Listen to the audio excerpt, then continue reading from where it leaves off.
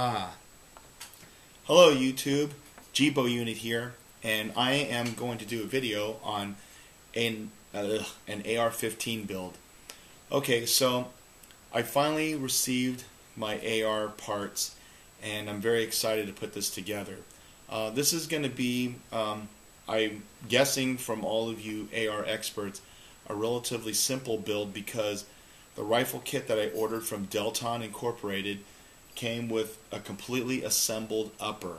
Okay, the only thing I'm really going to be assembling is the lower parts kit and the receiver. So the upper I received from Delton. I ordered it from Delton in North Carolina.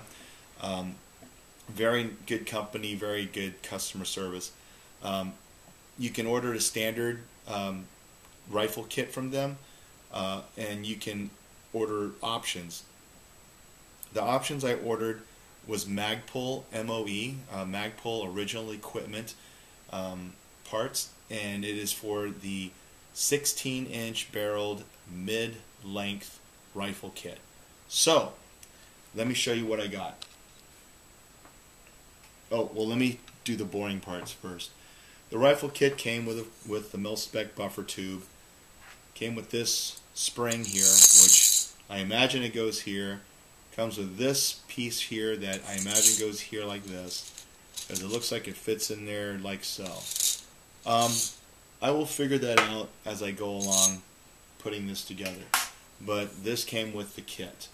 Other things that came with the kit is the upper. Okay, this is the piece that's fully assembled.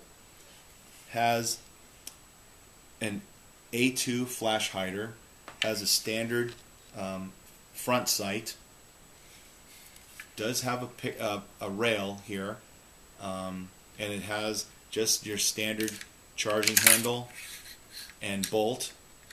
Okay, and the mid-length handguard here is Magpul MOE. It is an OD green, and you can see, you know, this is the handguard. Pretty slick, and I like the color.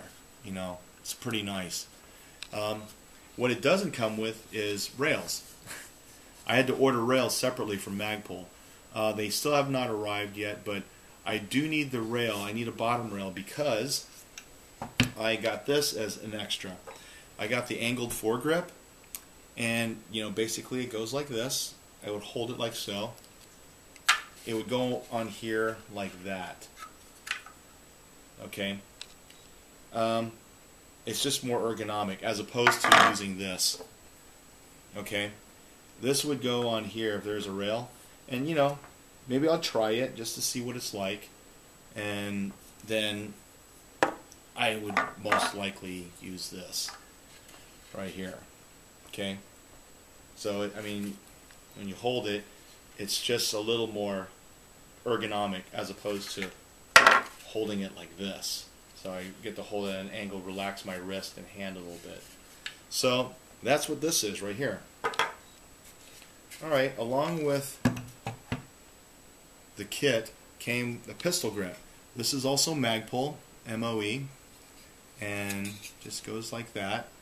It feels nice. I mean, I don't have large hands, and this is a pretty nice size solid grip. So I like that. The last piece for MOE is the buttstock. It's got the adjustable trigger here, so I can run it 6 positions on this buffer tube.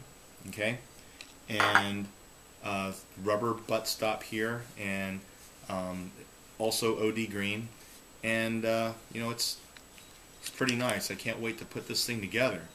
So that's it for the Magpul MOE items. Let me move this out of the way here. Okay. The piece that I've been waiting for is this.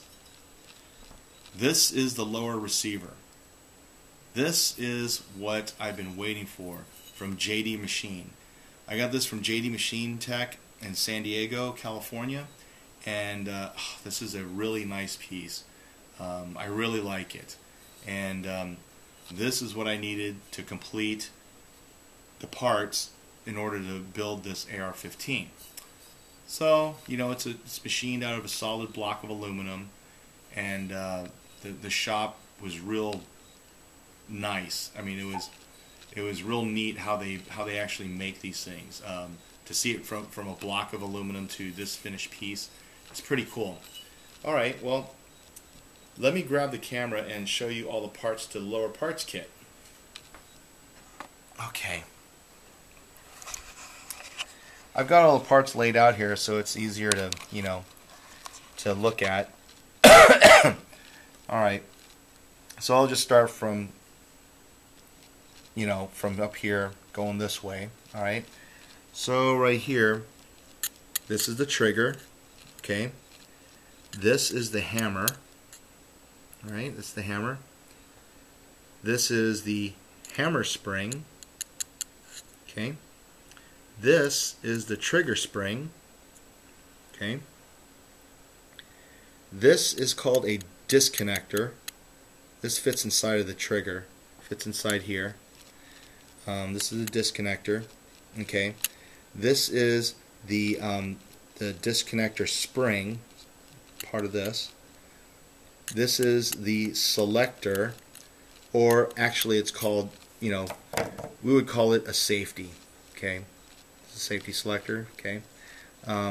If it was actually a selector, then it, you know, it would select between safety, fire, and fully automatic. Since we cannot have fully automatic weapons, this is more regarded as a safety.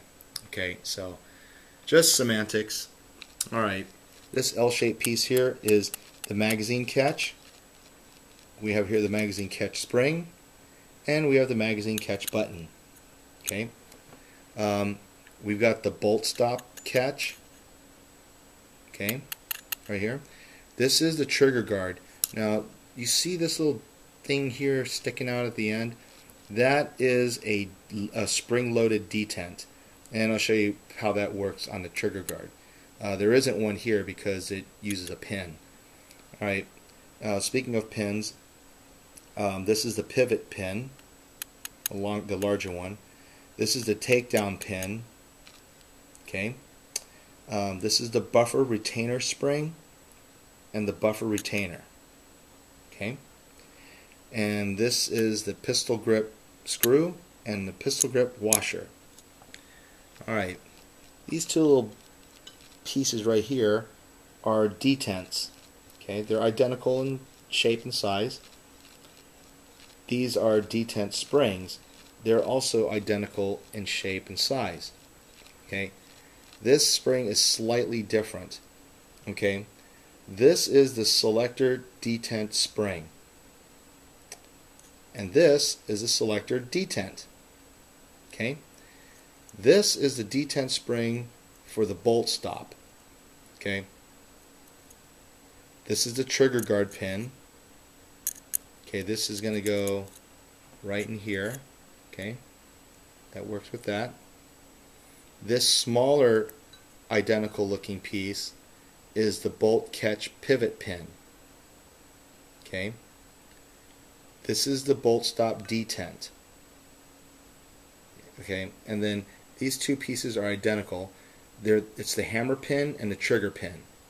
Okay, so those are basically the parts, you know, for the lower receiver. This is the lower parts kit right here. Okay, those are all the parts here that will go inside this receiver. So the next video is going to be assembling this lower parts kit. Okay, and I'll see you in the next video.